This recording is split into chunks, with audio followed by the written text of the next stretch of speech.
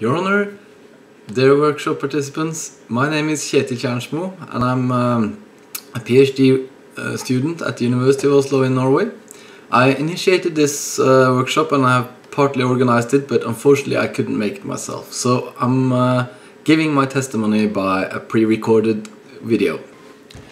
Ever since Karl Popper struggled to create what he called a demarcation criterium between what is science and what is not, this topic has been hotly debated in philosophy of science. By accusing benchmarking of being unscientific, this is exactly the problem that the prosecution is getting into. Popper suggested falsifiability as our guide. Has an assertion been formulated so that it's possible to refute it? That's what we call falsifiability, and it's been held as a high standard.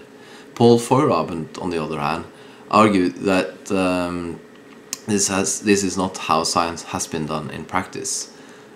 He quipped that falsificationism would destroy science as we know it. However, to judge benchmarking, I don't think we need to dig too deep into the philosophy of science.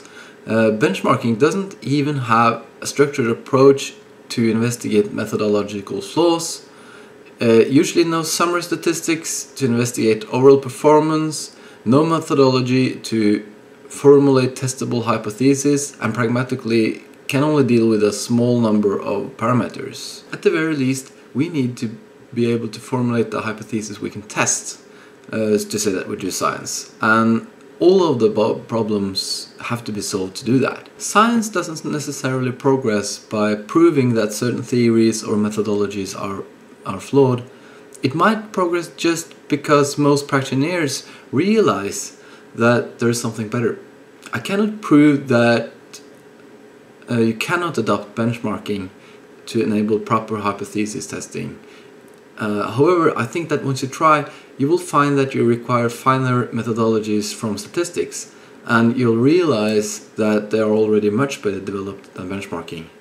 I think it's worth noting how much effort other fields are putting into designing experiments. Just one of the experiments at CERN required hundreds of PhDs just before it went online. We also need to make designing experiments a worthy pursuit in itself. It should be possible for a PhD student to focus solely on experimental design. As a PhD student, I do not feel that's the case now.